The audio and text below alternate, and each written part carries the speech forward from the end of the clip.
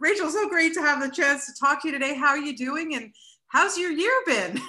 Um, you know, uh, the goofiest, craziest year, but just like everybody else, um, but I'm so excited that this is kind of as the world starts opening up, as people are starting to relax and there's like a little bit more of a joy out there, even just walking down the street. The timing is really great because I'm sort of reconnecting with how excited I am about the movie, and it's a good time. Well, good stuff. Well, let's talk about this movie because it blows me away to when I was doing a little bit of research and stuff to find out that this movie is almost 20 years in the making. Hello. Yeah. I mean, come on, tell me the story about that. That's amazing that you stuck it out this far. Oh gosh, I have a nasty habit of doing that. I have to tell you, I, when I fall in love with something, I stick with it. And for better and for worse, the worst being art and commerce, there's supposed to be a balance there. I'm terrible at it, but for better, I feel like if I read something and it wakes me up in the middle of the night and I'm still thinking about it, and two years later, or in my case 10 years later, 12 years later, I'm supposed to work on those movies. I'm supposed to tell those stories. I understand I'm extremely fortunate that I have that option to do that. And yeah, I just incredibly grateful that sticking with them, that, when I partner with people like Will Aldis, for example, who unfortunately passed away, but, I made 3 of his films, the Space Between as a director, the other 2 as a producer. And, my partners, Steve Samuels and Milan Popelka and Michael Roy, my producing partners, you sign up and you make a commitment, and do it. The best reason to stick with it is because you still love it, right, and you still see it. Yeah, no, absolutely. And it's such an interesting story because first of all, it's, about aging rocker. It's in the 90s. What was it that really just caught your eye about this story? Because there's a lot of truthfulness going on in this film. There are people probably in Hollywood that are probably scared to watch it because they could probably relate to them. Well, it's interesting with a film like this that's sort of multi-generational. There are different opportunities for points in for people, for an audience, for filmmakers. So for me, I came of age, so to speak, in the 90s. Yeah. And I was always kind of fascinated, sort of looking back. It's a little bit of a short shrift decade, but it's so important within the music business because it was a mishmash. Everything was coming together with hip hop and rap and grunge, and things were changing.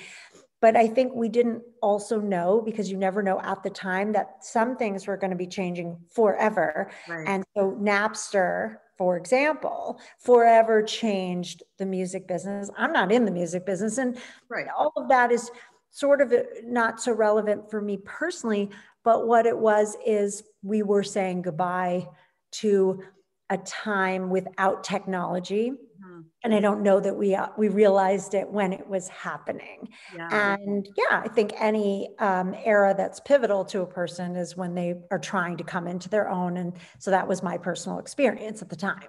Right. And then I was going to ask you this later, but I'm going to ask you this now. When you had so much success with a film called, Dallas Buyers Club, of course, directed by a great Canadian, so I just have to throw that in there. But you had so much success, so many Oscar nominations and wins, and it was such a phenomenal film.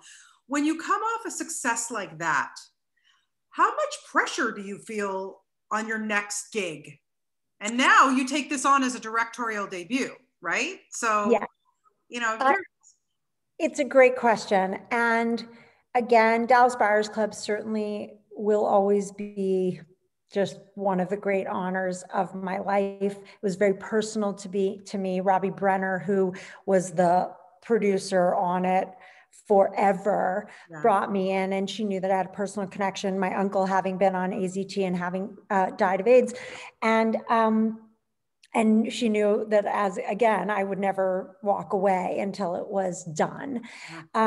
I learned so much from Jean-Marc Vallée, that fabulous Canadian. And I think part of it, that there was some inspiration there, actually watching him work. I could never be the auteur that he is. I mean, he's on a whole other level.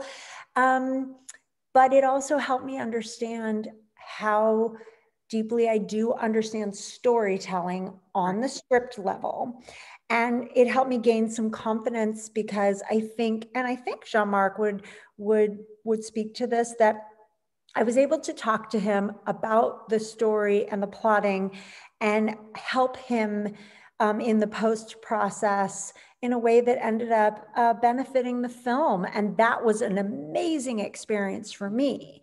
So there was part of that. The best thing about the success of Dallas Buyers Club is that most of us walked away from that going into every single meeting after that, like, hey, can you do for us what you did on Dallas Buyers Club? And we were all like, no. that's lightning in a bottle. Of course. That is all the stars aligning. That was everyone balls to the wall, going for it in every way, shape, or form, and just kind of enjoying the shit out of the chaos at the same time. We're not in that place anymore. Yeah, yes, it's challenging, but it stands as a singular experience that was pretty life-changing for a lot of us. I'd say, yeah, it was a brilliant film. And, Thank Jared you. and Matthew, I mean, oh my God, just brilliant. Well deserved. So when you start working on this one and you cast Kelsey Grammer. Now, this is a Kelsey Grammer, like, we're not talking Frasier here. I mean, this is a guy who we've never seen before. His look, his attitude, he put on some weight. I mean, whatever. Was there a collaboration between what he was going to be with this character, or, where did that come from? Oh my goodness. I credit Kelsey with wanting to, he didn't hold back. He wanted to go for it. I was finding myself being the one to be like, hey, are you okay with the naked thing? Like, I kept waiting for him to be like, I'm not showing my ass. I'm not going to run around naked on drugs. But he never said those things. I found myself like caring for his whole, just, hey, are you okay? This doesn't damage Frasier, does it? Whatever. But only because he's so kind and giving. I felt like I wanted to protect him from himself, because he was so ready to go for it. But honestly, we connected on a collaborative level within minutes. We both are kind of emotional, and he really, I think, wanted to bring all of the different parts of his really textured life story, the parts that he maybe really related to, various parts of the story. And he was just ready to go. And all I had to do was, say, okay, well, I kind of want you to do this in this scene. And he's like, okay. Yeah. And he did it. He did it. He's transformed. I mean, it's really amazing. And I loved his collaboration too with the younger cast, because there's not a lot of, when you look at it, he's a veteran actor. He could just be like, ugh, but you could see just from watching, he must have been very generous with them, I think. I totally agree. I think he was generous. I think also the fact that Jackson White, who plays Charlie. So Charlie and Mickey are at odds. Their character, what they're trying to get, they're at odds, and that just all worked. They're completely different experiences as people and as performers, and that kind of added to that chemistry. And Kelsey and Julia, who played Julia. I was obsessed with The Affair as her portrayal of Whitney. Oh my God. Yeah. I know. Great. She's so stunning. Yeah. Yeah. She's so terrific. And Kelsey actually said she had a Carol Lombard quality to her. Wow. And yeah, he really was taken with her. So the fact that they were kind of a struggling father-daughter in the movie, there was a sweetness to them, even though their scenes aren't really together.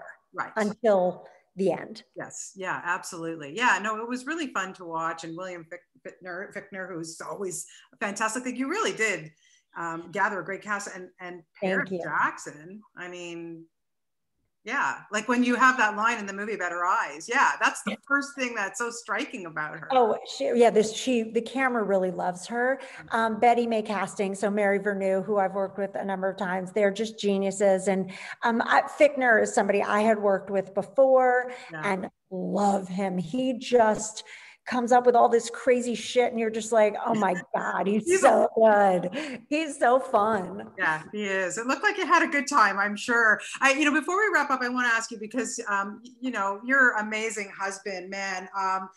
Look, I never missed an episode of either Boardwalk Empire, The Sopranos. Of course, he wrote The Wolf of Wall Street. I want to know, do you feed off each other? Like, do you give each other advice on the things that you choose? And does he come to you and say, I'm gonna work on this, and you go to him and get his advice? What a power couple you are, my God.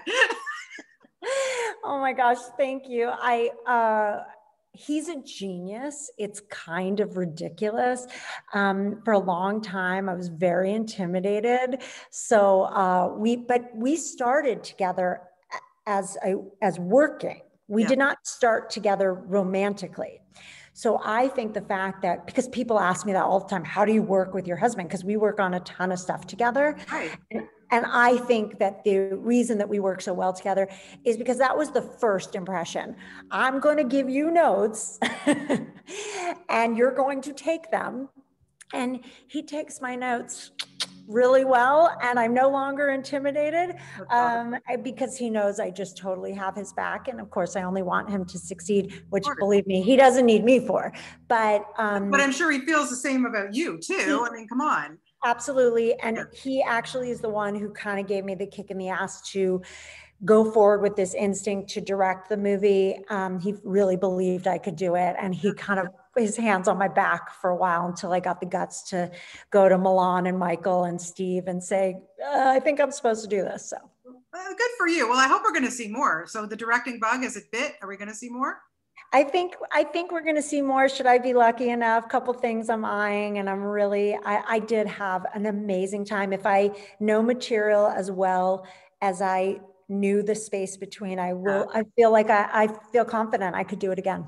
I'm sure yes, you can do it again, Rachel. You can absolutely. Well, listen, it's been a pleasure talking to you today. Thank you so much for your time, and best of luck with everything. And when the borders open, come visit me in Toronto and we'll have a coffee or something, okay? Hell yeah, I would love it.